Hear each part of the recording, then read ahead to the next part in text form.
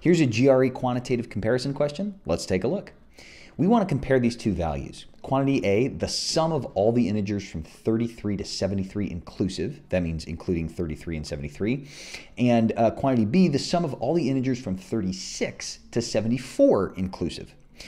Now there is a formula to calculate these, and maybe you know it, but let's pretend that you don't, because that will happen on the test. Sometimes you'll forget the formulas. There's a very, very easy way to go about this. And what we can do is start kind of listing these numbers out. Okay, so let's see what this is. This is 33 plus 34 plus 35 plus 36 plus 73, or rather I'll just say 72 plus 73. Okay, so these are all the numbers here. And over here we got 36 plus 37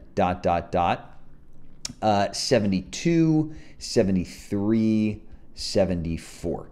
And what we can do is just cancel out the terms that appear in both quantities, right? So for instance, the numbers 36 through 73 appear in both of them. So I'm just going to cross out all of these. And what am I left with over here? I'm left with 74, right? And then over here, I'm left with 33 plus 34 plus 35. Well, clearly quantity A is greater than quantity B, and that is the correct answer here.